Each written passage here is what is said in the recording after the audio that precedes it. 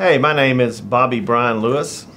I am an academic technology coach, and these are some of the activities that my teachers create and we share with our teachers. So first of all, we'd have a demonstration of how to create an array, but then we would have students come to the board and create these arrays. So they would have to create 5 by 3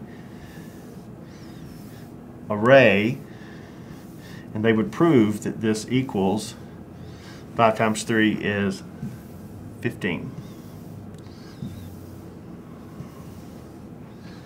Then they're able to go back and count this to confirm. Then we'd have another slide. We would do the same thing, but with hearts. We would create a 4 by 6 array.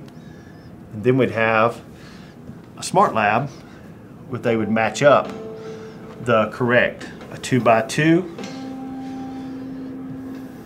2 by 2. And if we did a 3 by 2, we're going to do the incorrect answer. We're going to do 4 by 2.